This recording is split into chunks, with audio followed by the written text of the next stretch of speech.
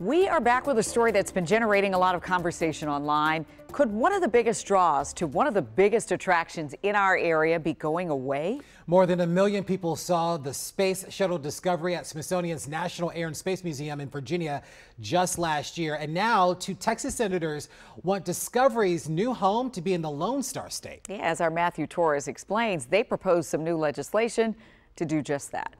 Sitting at the National Air and Space Museum Stephen F. Udvar-Hazy Center in all its glory, Space Shuttle Discovery is a prolific reminder of our country's mission to explore new heights. Is great. We've been going there ever since our kids were toddlers. Mike Phillips witnessed the end of an era when the Discovery made its final flight atop a Boeing 747 to the museum in Fairfax County in 2012. He was with his family during the ceremony where he listened to astronaut John Glenn, the first American to orbit the Earth and return to space at 77 years old on board the Discovery. Just knowing that we were there, it's just a once-in-a-lifetime experience, so we really soaked it in. Despite calling Virginia home for 13 years, a couple of U.S. lawmakers say the space shuttle needs to move out. Texas Senators Ted Cruz and John Cornyn proposed new legislation called Bring the Space Shuttle Home Act. They want the Discovery transferred to NASA's Johnson Space Center in Houston. Cruz said it's past time that the Space Center Houston Museum houses a space shuttle, given the unique relationship between the entire program and its support staff in Houston. On my Facebook page. Stephen Shum is a self-proclaimed space nerd who frequents the Kennedy Space Center. He, too, attended the Discovery ceremony in 2012. And I wanted to be the first one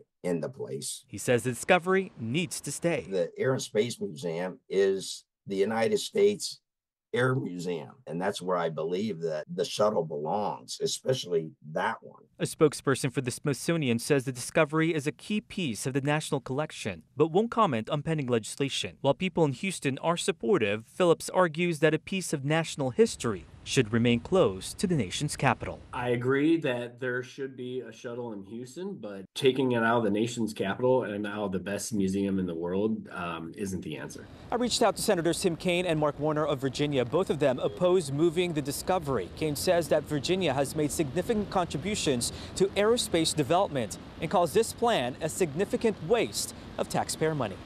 At the U.S. Capitol tonight, I'm Matthew Torres, WUSA 9.